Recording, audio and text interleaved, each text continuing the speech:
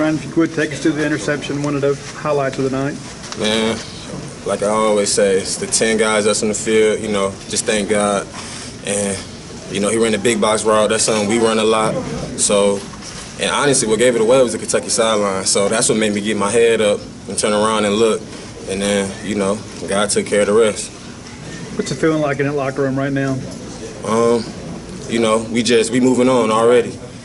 Sunday's tomorrow's a new day. We just got to keep working, pushing, getting better, and we're looking forward to next week. Was the defense more emotional tonight than it normally is? Yeah, we beat ourselves up a lot. We really beat ourselves. The guys Kentucky was making plays too as well, but we were letting that get the best of us. That being the mistakes y'all were making, you're saying? Yeah. Okay. Do you feel like Kentucky kind of got in your heads a little bit this week or tonight? No, sir.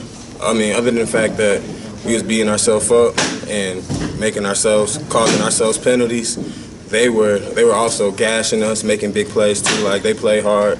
They hit us with big plays, but we let that get the best of us. Instead of letting them get in our heads, we was getting in each other's heads. What was the emotion of the team whenever you saw another flag? What were you guys saying to each other on the sideline? We just got to calm down, We got to get better. Just keep fighting. That's really what it was, just keep fighting. When you got the interception, did you think that was a spark that maybe the offense would need? I thought so. We need turnovers. So we just doing all we could, just trying to help to do whatever we can, I'm kind of speechless right now, but we just fighting. That's it. Was it just like a frustrated, hopeless feeling almost for you guys? You get that interception and then offense doesn't go down and score. It just seemed like nothing went right for both sides of the ball tonight. Oh, no, never hopeless, We got faith in all our guys, so like I said, we just fighting. Just keep fighting, and if the defense got to go back out there, we're going to try hard and do it again. But we can only do so much, and then, that's it. What do you got to do to flush this one and get ready for next week?